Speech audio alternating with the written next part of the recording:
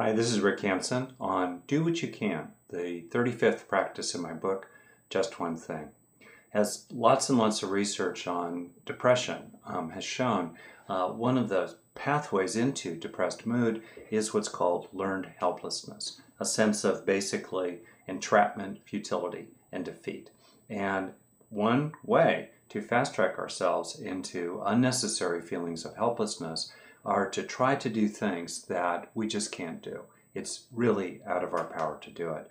To borrow an idea from Stephen Covey's excellent book, The 7 Habits of Highly Effective People, it's as if in life there's a circle of influence, what we can actually affect, and then the circle of concern. That which is in our circle of influence, outside of the circle of concern, is a wasted opportunity. The intersection of the two is the sweet spot, and the circle of concern outside of the circle of influence is, in effect, a kind of hell. So, to focus on doing what we actually can do, part of it is to let go of what you can't and just face a kind of grieving or mourning about that. And I don't want to trivialize that. I'm not being glib. That's often a really big deal.